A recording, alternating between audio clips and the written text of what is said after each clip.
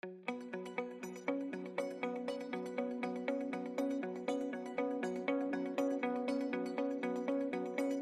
name's Adrian Cook.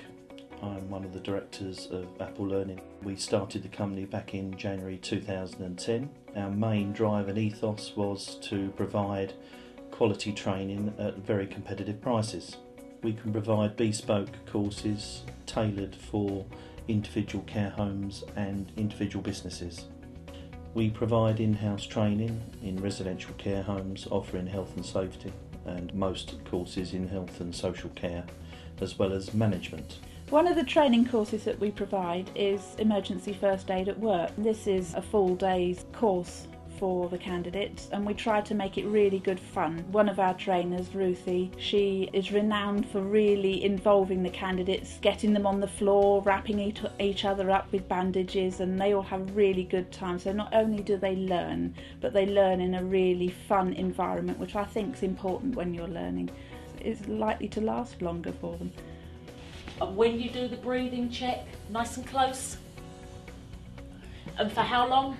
10 seconds. Perfect, 10 seconds. We use Apple Training because they deliver effective training, bespoke training, and the feedback from the staff it's of a high standard.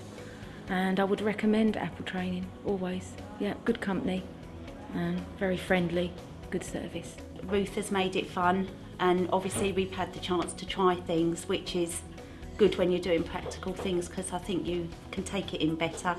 As a training and development advisor, we have our own designated areas where we find out all the latest funding sources, provide training advice. We also give various information on what the next trend is, whether the government are forcing care providers to learn more about dementia, for example.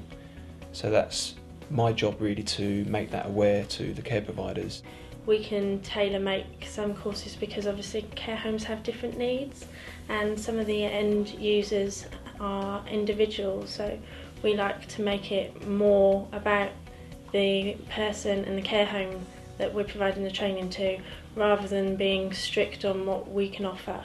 We're there to help, and we're there to offer you a service. I would like Apple Learning in 5 years' time to still be providing the same quality of service, the same type of service provision as we do now, but still maintaining that family-friendly feeling where we go that extra mile for our clients.